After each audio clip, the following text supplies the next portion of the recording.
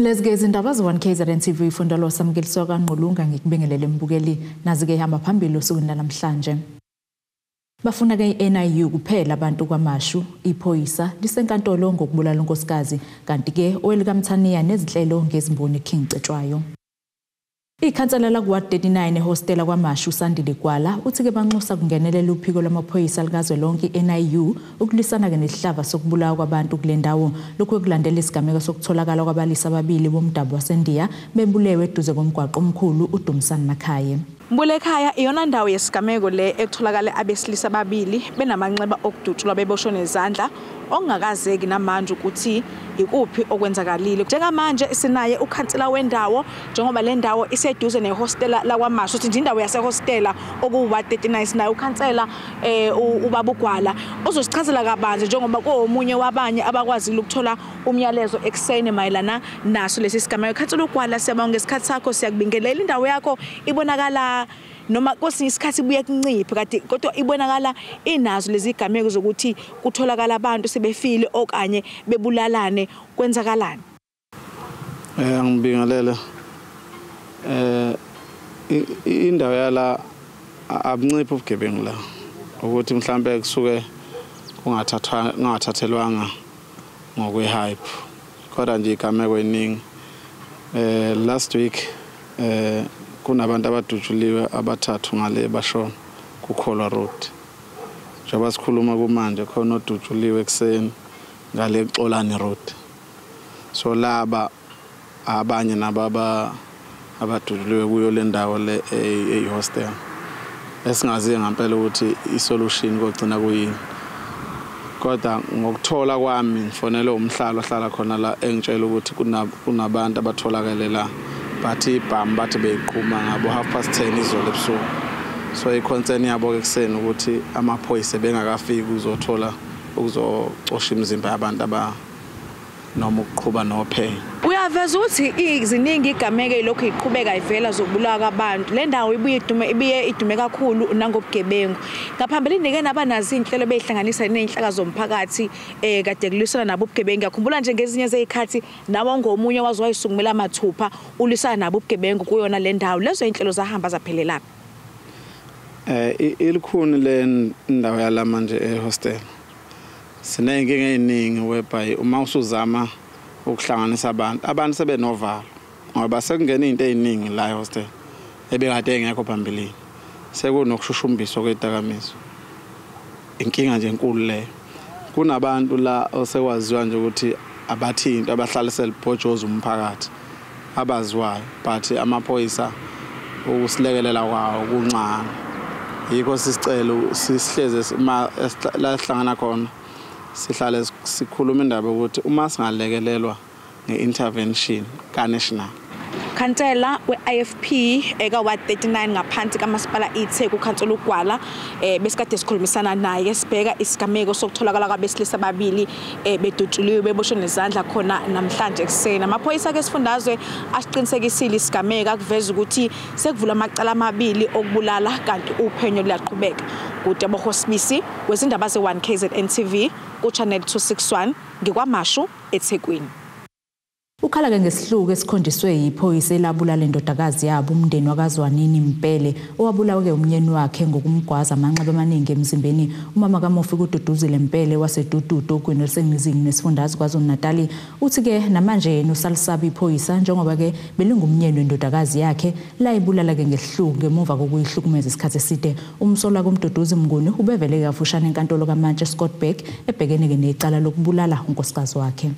Livele kafushane enkantolo kaMantshi yaseScottburg iphoyisa elisolwa ngokubulala unkosikazi walo uZwanani Mpele Mnguni owabulawa umyeni wakhe ngokumgwaza amanxeba amaningi emzimbeni ngonyaka ka2022.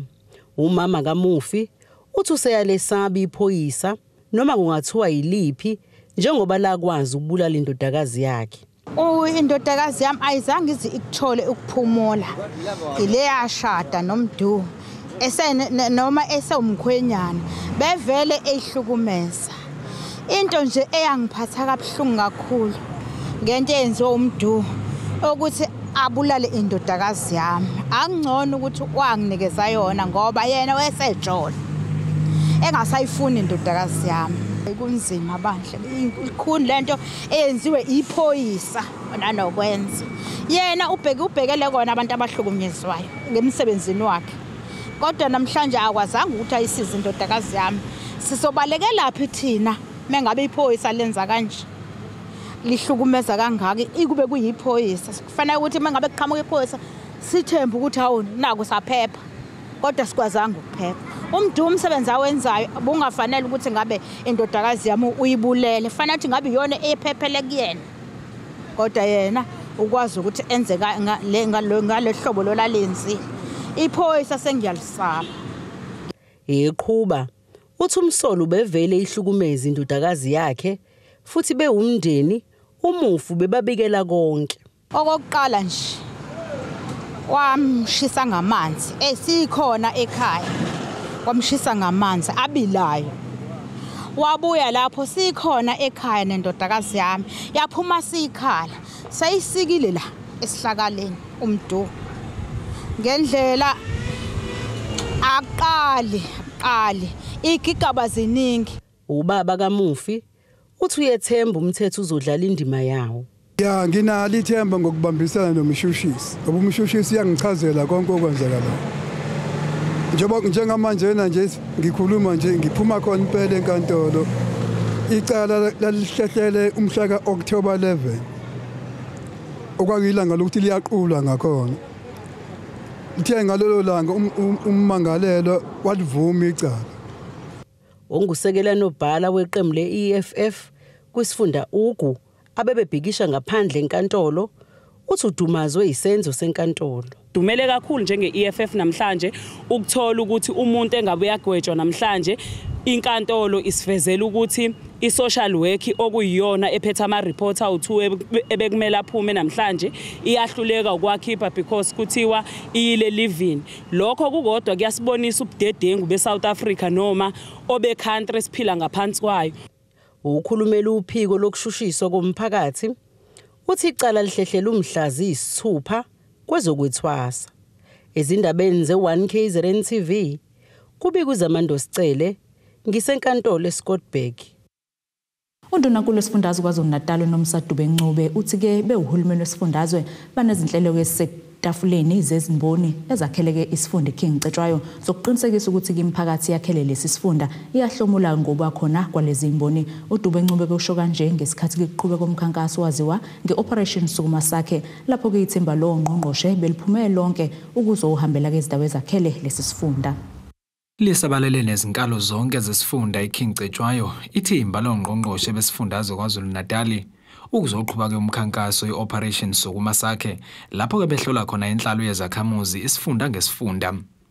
Undunankulu wesifundazwe KwaZulu-Natal noMsadube Ncube uthe okumqoka ngokuhambela kwisifunda iKing Cetshwayo kungoba ke singesinye sezizinda zomnotho ngakho bahlose ukuqiniseka ukuthi izakhamuzi zalesi sifunda kukhona ezikuzuzayo ngezimboni ezingaphansi kwaso. Zonke inkampani kakhulukazi ezelapha ngaphansi kweRichards Bay IDZ lezo nkampani zinesibophezelo zokuthi uma ngabe kuyaqashwa fanele kuqashwe abantu bakhona la endaweni yasemhlathuze kanti futhi uma ngabe kukhona amathuba mhlawumbe wamabhazari noma oqeqeshwa fanele abantu bendawo bahlomule.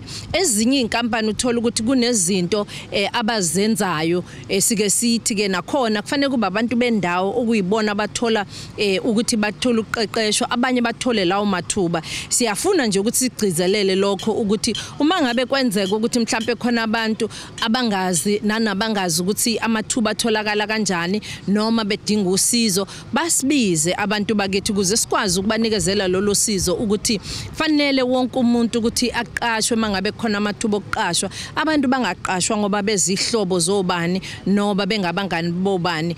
Okwethu singuhulumeni ukuqinisekisa konke lokho ingakho silapha ngisho nanenhloko zeminyango ukuthi nabo basitshele ukuthi yini abayenzayo ekulungiseni isimo abantu abahlangabezana naso la ekuhlaleni. Okunye kokuthe kwahlaluka kwenkulumo kaNdunankulu athe wabanawo nabezindaba Yizimo ezingagculisi athe wahlangabezana nazo ngenkathi ehambele emphakathini, nokuyilapho kathi khona ukubonile ukubaleka kokuphuma emahhovisi benikele emphakathini.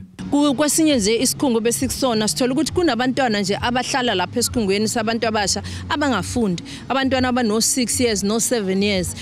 Sithola ukuthi inkinga kenkulu ke leyo, ngoba uma sibuza kahle kahle ukuthi yini labantwana bengafundi, sitshela ukuthi abanye abanawo ama IDs, abanye abazali babo abanawo ama IDs. Sasi siyasho ukuthi akulona iqiniso lo, ngoba akekho umntwana ekufanele ngaba akekho esikoleni ngenxa ukuthi umzali wakhe akanayo ID noba umntwana akanayo birth certificate. Zonke izikole ziyabathatha abantwana noba ngabe abanawo amaphepha, kuze kube isikhathi athola amaphepha. Akukho emthethweni ukuthi kube khona isikhungo esohlalisa nje abantwana beno 7 years, abanye sebeno 8 years. Labo bantwana siyababulala ingqondo yabo, akufanele ngabe labantwana behleli.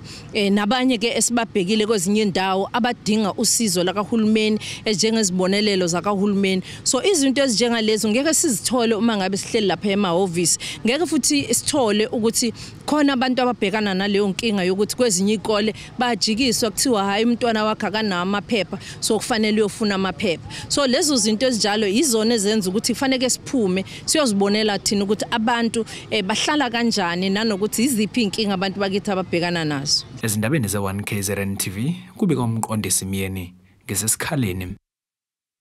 Kuphaleke amahora enkantolo ephakeme eMgungundlovu abameli bephikisana ngokuthi ke kungani umshushusi Bill Downer kanye nentatheli Karen Mon bengeke ke behlale ebhokisini labasolwa. Lokhu kuza ngemuva kokuthi ke icala lowabe ngumengameli kwezwe kuleli Jacob Zuma belibuyele ke kule nkantolo. Ummeli wazo uadvocate Dalimpofu utshele ke inkantolo ukuthi ke bafuna abasolwa bahlale endaweni efanele ngaphambi kokuthi kuqalwe icala. Leli icala ke likule nkantolo kulandela ukuthi uZuma ebasola ngokushicelela ke emniningwane eyimfihlo ngempilo yakhe. Sachithwa ke lesicelo sakhe kepha ke wahludisela enkantolo yamajaji. Obekulindeleke ukuthi kube ukuvela kafushane enkantolo ephakeme eMgungundlovu akwenzekanga njengoba ummeli walowo owabe engumengameli wezwe kuleli uJacob Zuma etshele inkantolo ukuthi uadvocate Bill Downer kanye nentatheli yezindaba zeNews24 Karen Mon kumele bayohlala ebhokisini labasolwa. Kepha ijaji uNkosikazi usichithile leso sicelo sikaMpofu. As things stand, there is a judgment of the Supreme Court of Appeal penned by Opponent J.A., J.G. Zuma versus J.W.J. Downer and K. Mon, reportable case number 788/2023, ZASCA 132, delivered on 13 October 2023, in which the Supreme Court of Appeal, when dealing with Mr. Downer and Ms. Mon's constitutional right to dignity, pointedly stated in paragraph 24 at page 13 that on each occasion that the respondents, Mr. Downer and Ms. Mon, are compelled to appear in the criminal dock, their personal liberty is further inhibited and human dignity further eroded. I'm alive to the fact that that judgment is being taken up on appeal. However, I hold the view that where a person's constitutional rights are at stake, it is better to err on the side of caution. Mildly put, I therefore do not consider it just for the purposes of the present application to order Mr. Downer and Ms. Mon to sit in the dock as accused persons. Mr. Mpofu's request is therefore refused. Abameli babasolwa baveze ukuthi ngokwabo alikho leli cala njengoba selichithwe izinkantolo eziningi ngaphambilini okubalwa naleyo yokudluliswa kwamacala iSupreme Court of Appeal ezinze eBloemfontein. Okunye abakudingidile ilokho kokuthi uDowner noMon bangezi enkantolo ngokuzayo kepha bamelwe ngabameli babo. Ijaji ke uchili ubese khipha isinqumo wakuveza ukuthi nempela bangezi. The matter is adjourned to 9 April 2024 as a holding date, that is paragraph number 1. Paragraph number 2, it is directed that the parties will be represented by their respective legal representatives on the day in question. uZuma usola laba ngokushicelela emininingane eyimfihlo ngempilo yakhe kanti ufuna uDowner asuswe ecaleni lakhe njengomshushisi. Ezindabeni ze1 KZN TV nguAnda Dube eMgungundlovu. Asike sithishelele etolo sibe siqhubeke nezindaba zethu.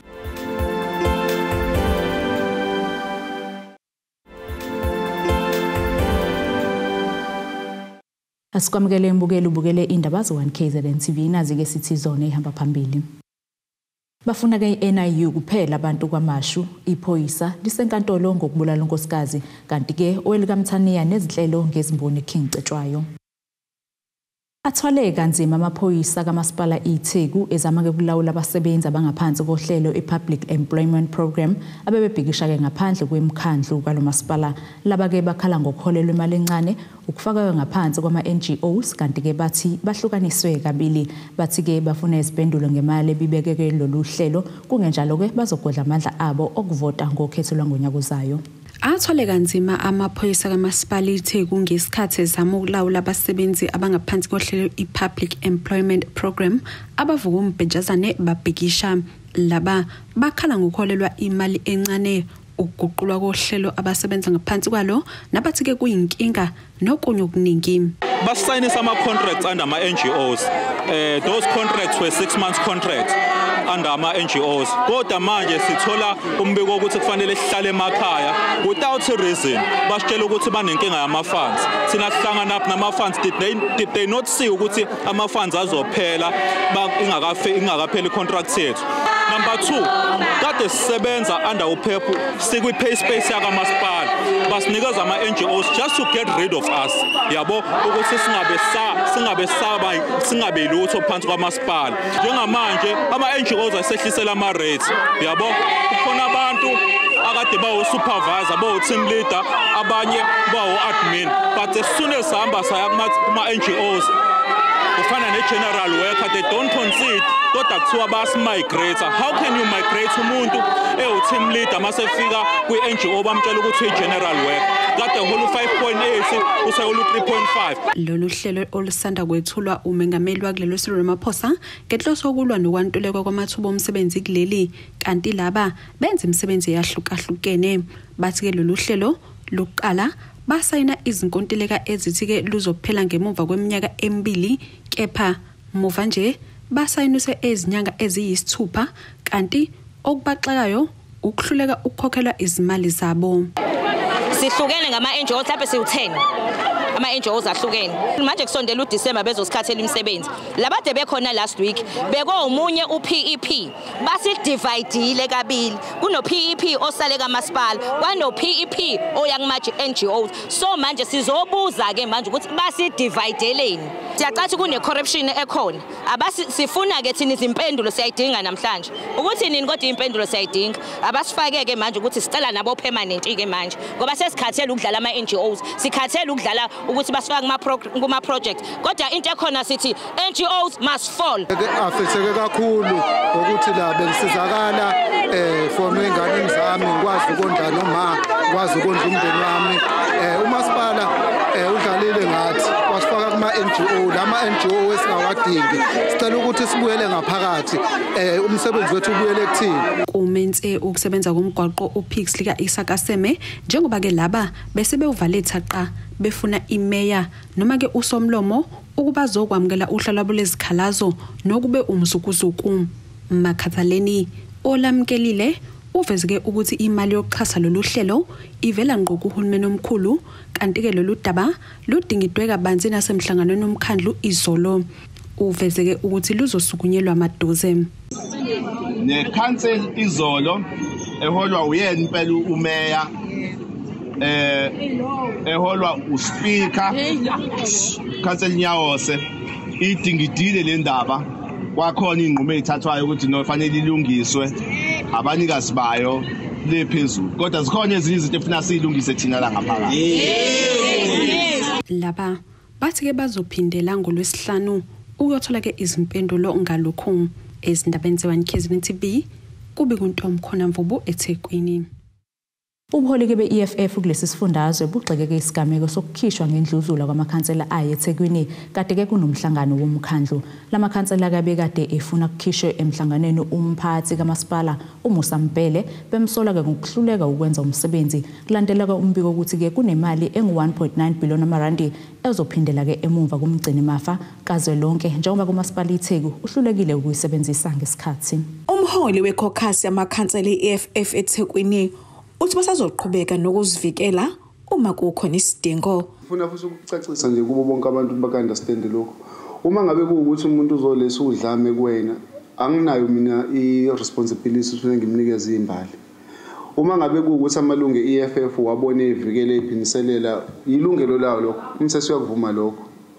Phecelezi bathi self defense uma ngabe kuwukuthi umuntu uzokatheka nawo nelungelo lokwenza lokho. So lokho kade kwenzeka laphana thina bese asikazi sisuke nje sivele sihambe siwatheka amaphoyisa noma sihambise kuma security. Besisendaweni yeso designated la hlala khona njalo makune council sikhuluma ngodaba kade sikhuluma ngalo.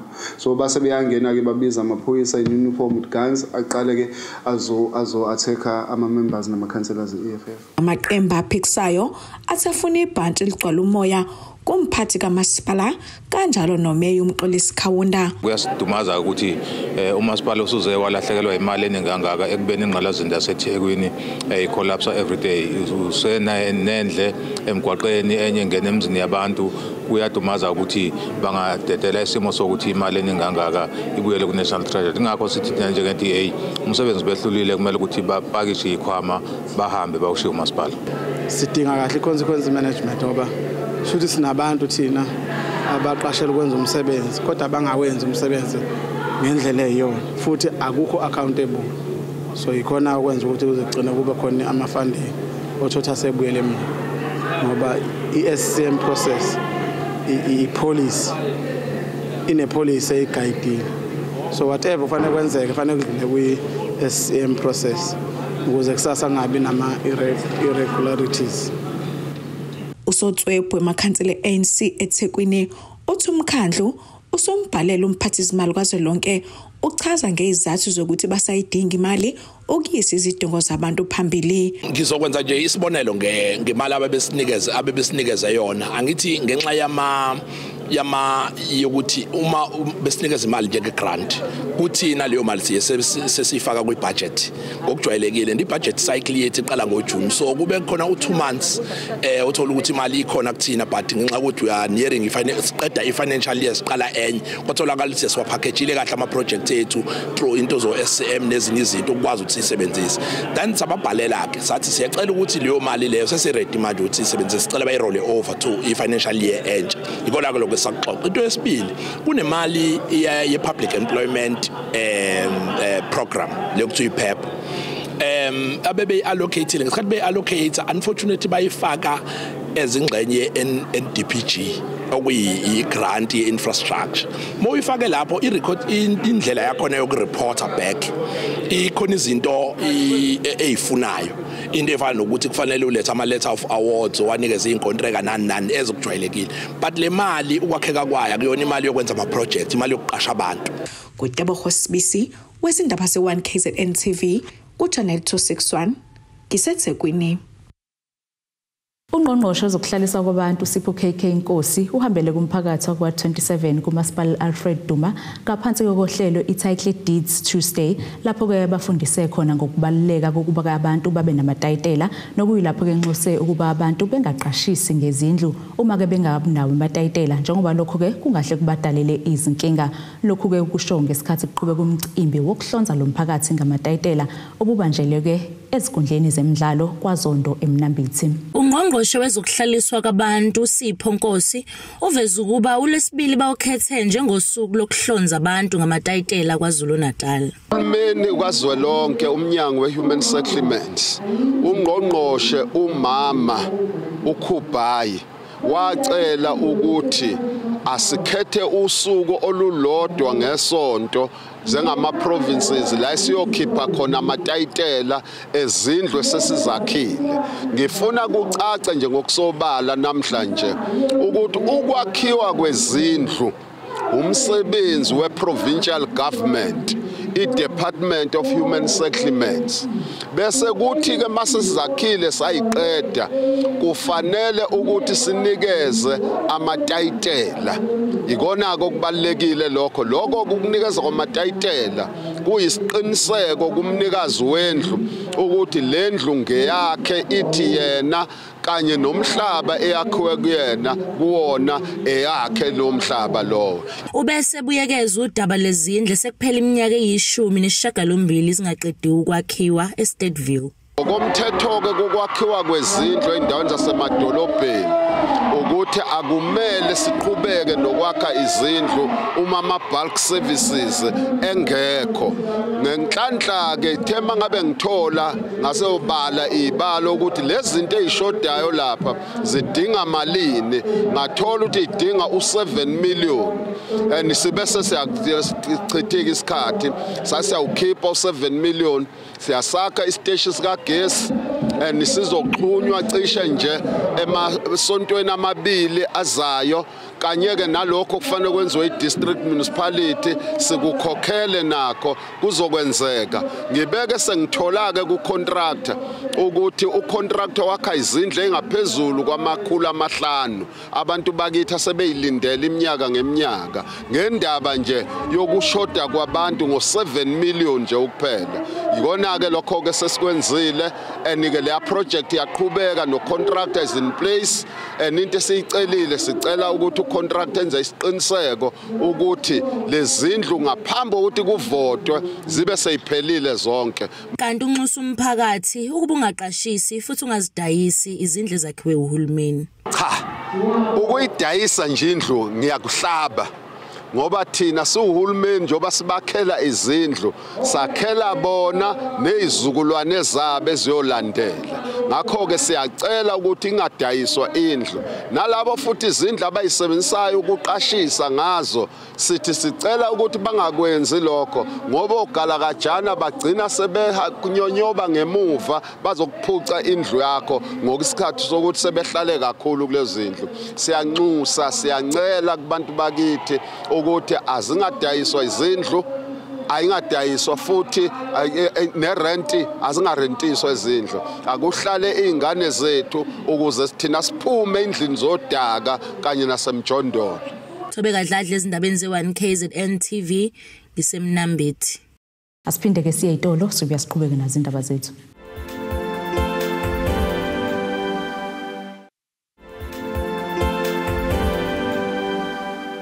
Asiphinde ke sikwamukele mbukeli ubusabukele zona indaba ze1 KZN TV nazi ke ebekuyizona ebeyihamba phambili. Bafuna ke NIU kuphela abantu Kwamashu Iphoyisa lisenkantolo ngokubulala Nkosikazi kanti ke owelikamthaniya nezinhlelo ngezimboni Nkintsetshwayo. Ake sibheke ke engosini yezomnotho.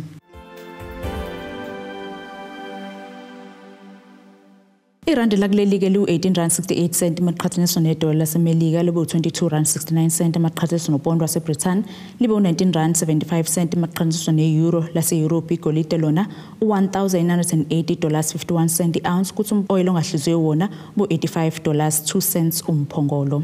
Nasi-ke isimo sezulu esingalindeleka.